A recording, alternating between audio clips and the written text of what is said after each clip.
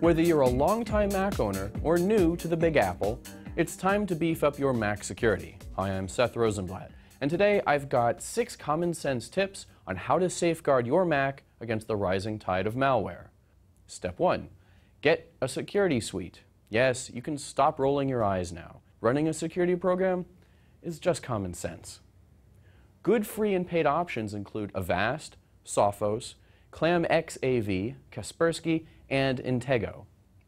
If you absolutely refuse to install a suite, at the very least, use a browser tool that will check links to make sure they're safe before you load them.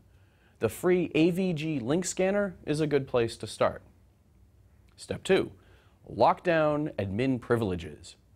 The default account that you create on your Mac is an administrator account, which can be leveraged by the bad guys to infect your machine. Simple solution: create a non-admin account for daily use, such as email, browsing, and music and video watching. Jump over to admin when it's necessary. Step 3. Stay on top of software updates. Make sure that you let software update do its job. Programs are rarely updated on a whim, so make sure that you've got the latest versions because they may contain security fixes. This includes the latest security patches from software makers and Apple itself. Step 4.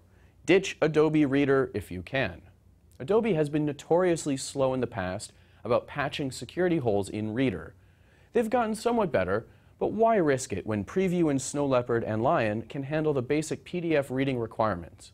If you must keep Adobe Reader around, make sure that it's always updated to the latest version. Step 5. Get rid of Java and Flash.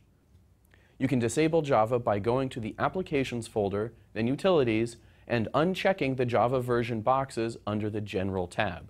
Be warned, killing Flash and still enjoying the modern web means switching to Google Chrome for your main browser, because it's the only browser that comes with Flash built in. Chrome updates regularly, and the browser has earned its reputation alongside Firefox as a safe browser that patches security problems when discovered. Step 6. Take control of your passwords. Unlike Microsoft, Apple helpfully provides a solid password manager called Keychain. As often as possible, use strong passwords. This means random multi-word passwords separated by spaces. If you want to get password syncing for multiple device and machine support, use 1Password or LastPass. People can and do run Macs without paying attention to security, but as we've seen over the past year, attacks centered on Macs are almost certainly going to increase. These tips will help you stay ahead of the bad guys. For CNET, I'm Seth Rosenblatt.